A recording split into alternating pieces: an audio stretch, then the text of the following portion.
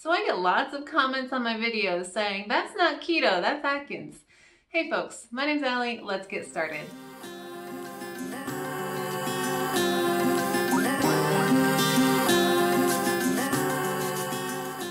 So today we're going to talk about the differences between keto and Atkins. So actually over the past couple months I've been going to my local secondhand bookstore, as you can see, like the little sticker there, and just trying to get all the Atkins resources I could for cheap. And so I wanted to read through them and try and discuss the differences between the ketogenic diet and the Atkins diet. So in this video, we're going to define both diets. So let's start with the ketogenic diet, because that's the one I know most about, because that's the one that I lost 170 pounds on over the course of about 2 years. I'm in my 3.5 year now. I'm sitting around 150 and things are going pretty good. So what is a ketogenic diet? It is basically a diet where you eat so few carbohydrates per day that your body is forced to run on fat. So this means that to be in a state of ketosis, you need to limit your carb intake to about 20 to 25 grams of net carbs. That way your body is forced to run on your fat for fuel rather than on sugar. Now we call it a high-fat, low-carb diet with moderate protein.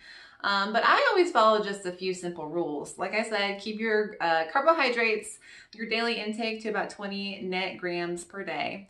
And then also make sure you hit your protein goal. That's going to be different for everybody based on your body size. For me, I try and aim between 80 and 100 grams of protein a day. If I go over, I'm not too worried about it. It's just more protein for my body. It's not going to turn into sugar in your bloodstream, I promise. And then I always say fill in the rest with fat until you hit a calorie limit. So if you're trying to lose weight, you definitely need to know that, you know, what your calorie limit is so that you're not overeating on calories. Some people just say eat fat until you're full, but maybe you don't know what that full feeling is because, like me, you have issues with food and overeating. So you've just always overeaten. So you might have to track your calories and all of your macronutrients as well. But again, the main thing to be in a state of ketosis is to eat 20 to 25 grams of net carbs per day. And that's keto. Now, like I said, I bought 3 books. One of them is a recipe book. One of them was written by Dr. Atkins, and then another one was written by somebody else. So I couldn't find like the original, but all of these basically say the same stuff. So I'm sure that the original, the new Atkins Revolution or whatever it's called, says the exact same stuff too. So let's start with Atkins for Life, written by Dr. Atkins. And he says that there are 4 stages in the Atkins way of eating or diet. So stage 1 of Atkins is the induction phase. This means that you are eating about 20 grams of net carbs per day. Sounds a lot like keto. And the foods that he recommends eating are fish, poultry, eggs, beef, and other foods in high protein and good fats. You may also eat up to 3 cups of salad greens. So, you know, you're getting those vegetables, you're getting those meats, you're cutting out pretty much everything else. Then he says after 2 weeks in the induction phase, you can add in some nuts and seeds if they don't interfere with your weight loss. And again, people, you know, on keto say either nuts do affect them or they don't affect them. Right now, I'm kind of finding that they're affecting me just because I want to eat them. Not that they're like, they make me feel bloated or anything, or they make me retain water, but just like they're a craving food for me. So I'm trying to avoid them at the moment. Phase 2 of the Atkins plan is ongoing weight loss. And so he says here, you continue to eat what you've been eating in phase 1, which was basically the keto diet, right? The 20 grams per day, and then the foods that we get to eat. But now he says, week by week, in phase 2, you add back nutrient-rich carbohydrates.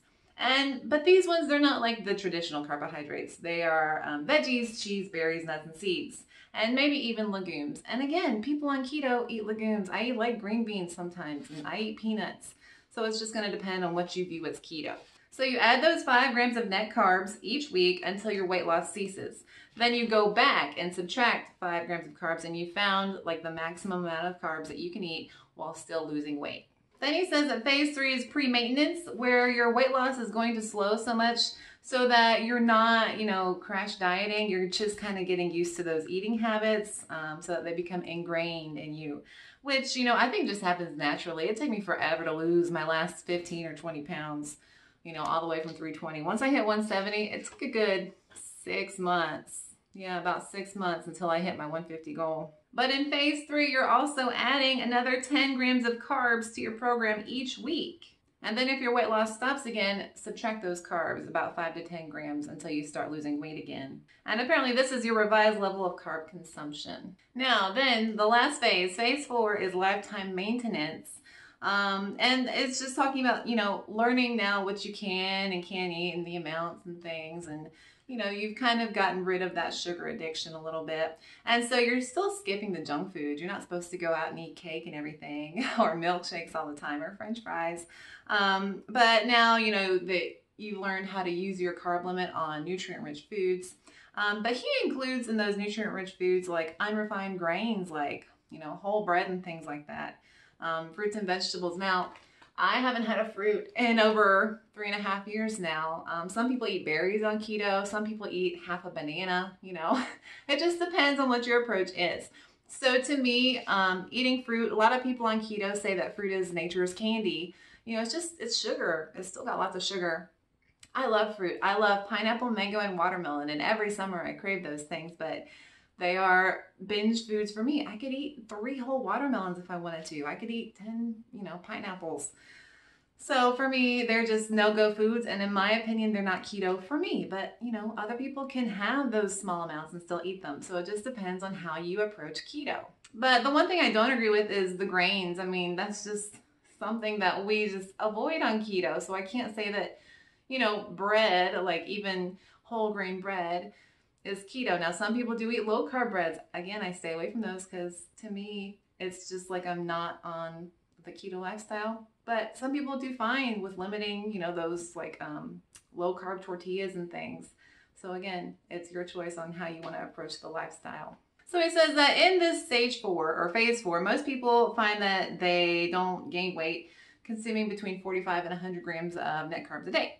And then once you realize what your number is where you're not gaining or losing any weight, that is your Atkins carbohydrate equilibrium, or ACE or ACE. And so it seems to me that the goal of Atkins is to figure out how many carbs you can eat per day without gaining or losing weight. So in the very first stage, it seems like they are using keto and the ketogenic lifestyle and, the 20 grams of carbs per day and higher fat and higher protein and all that to get you to lose weight, right? That's what's causing the weight loss. But then once you hit stage 4, you totally switch out of keto. You switch into eating about 100 grams of carbs per day, depending on how it works for you.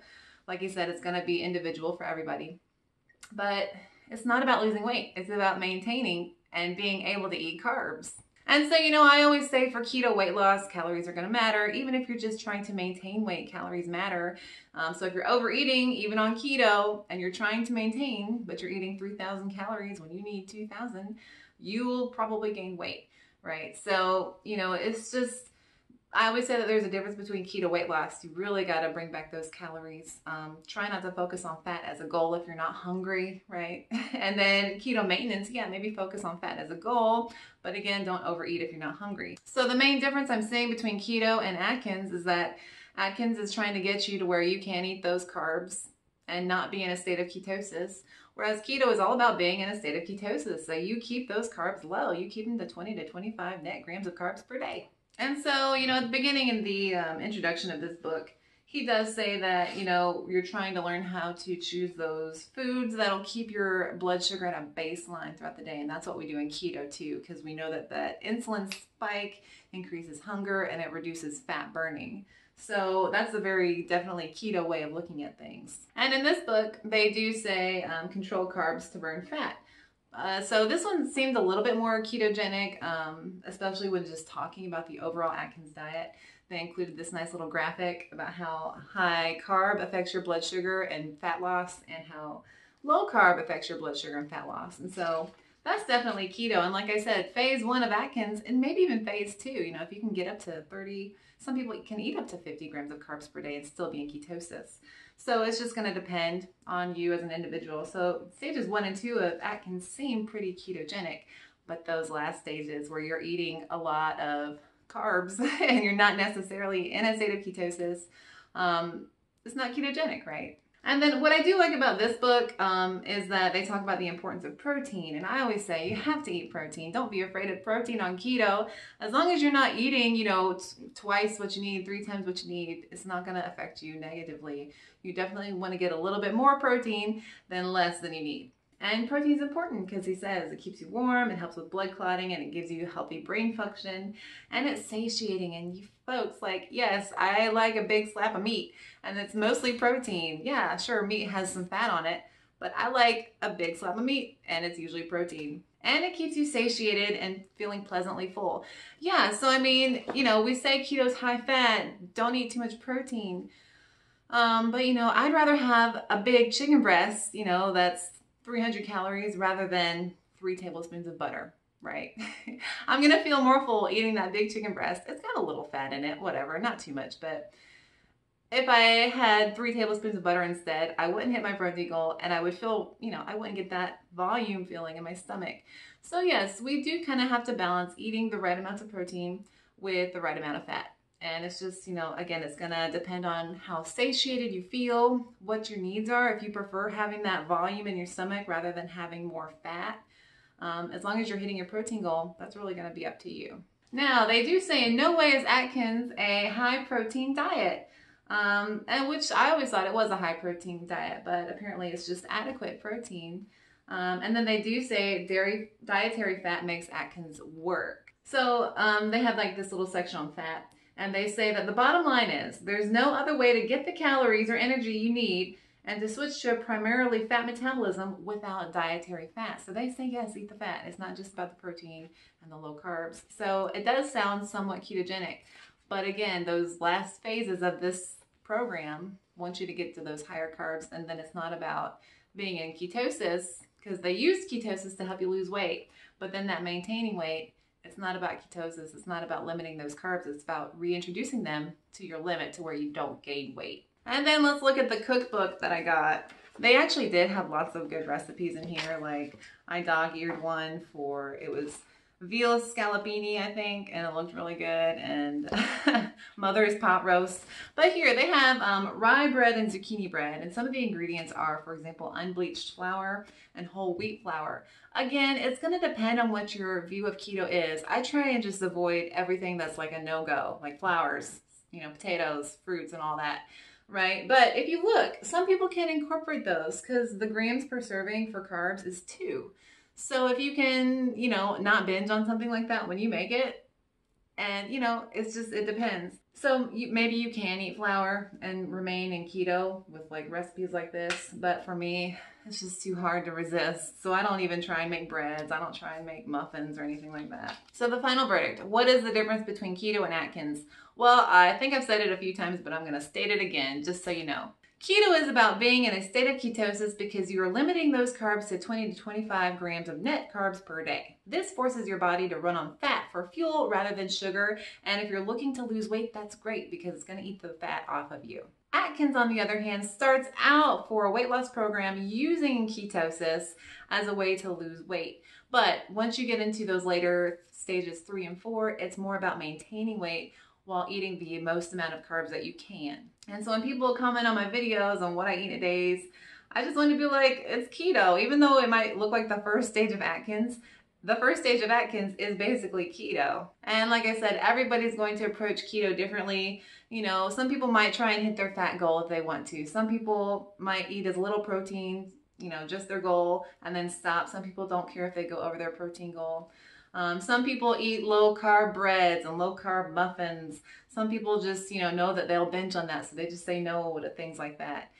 It's just going to depend on what works for you. Well, folks, that's about it for today. I hope I was informative. I've been wanting to make this video for so long, but I didn't want to have to thumb through these, but it was really educational, and I'm glad that I did. I found some nice little recipes. Actually, all of these had recipes in them. I think, you know, Dr. Atkins, I think he knew what he was talking about. Definitely, you know, there are people who do keto and then don't want to do it for the rest of their life. So maybe, you know, following phases 3 and 4 of Atkins could help them, you know, enjoy food more. you know, if they can increase those carb intakes without gaining weight. So I definitely think it's useful for people, but like I said, it's gonna be different for everybody. If you enjoyed this video, please like this video. That would help me out a lot, and subscribe. That would also help out a lot. If you wanna find me on Instagram, my name is keto_Allie. Also, I have a Pinterest and a blog, and you can find me on Facebook as well. I will see you guys next time. Have a good one. Bye.